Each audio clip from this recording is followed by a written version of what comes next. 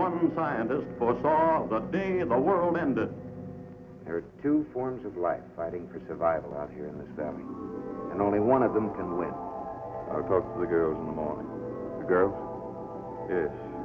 They should bear children as soon as possible.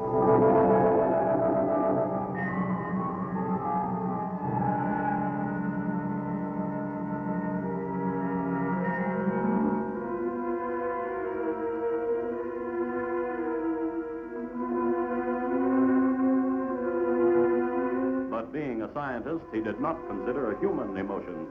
No one takes my gun. Tony, look out! He did not know about the uninhibited exhibitionism of a striptease dancer. He'd forgotten about the power of love and knew nothing about the vicious force of jealousy. Nothing ever come easy to me. Don't touch me. I can't stand you. Tony, let the little girl go. But more thrilling, more exciting, more mystifying is the monster. The mutation by atomic energy, part man, part beast, salaciously watching women as they bathe. A monster such as the eyes of man has never before seen.